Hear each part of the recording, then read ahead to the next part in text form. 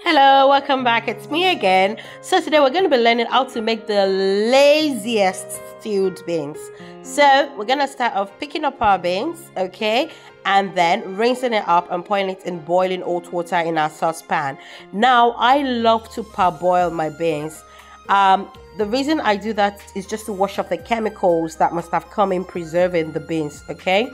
So just normal thing, just rinse until the water is clean, okay? And then put it right back in the saucepan with hot water. So let me know in the comment section, do you parboil your beans as well like I do? I just think it's very hygienic and is healthy for us to do that. But let me know in the comment section below. Please, I will appreciate it if you remember to like, to share, and to comment on this video.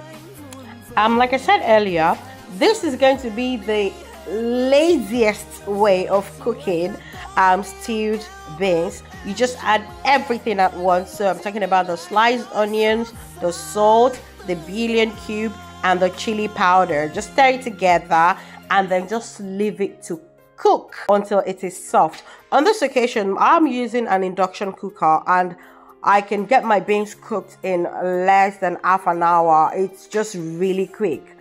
Whatever they've done with this induction cookers, but they are the real MVP. So there, I needed to add some more water because it's still a little bit hard. I'm going to now add in my palm oil, then leave it as well to cook. Like I said, this is the laziest and easiest way of cooking stewed beans without you even, sweating it out too much in the kitchen. So we're just gonna leave it to cook and just watch over it for a while.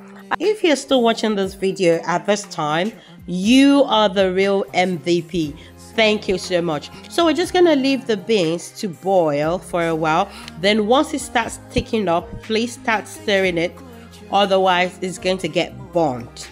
Yes, stewed beans has an history of getting burnt anyway all the time, but however, when you stir it timely, okay, it will not, be so burnt, at the end of the day.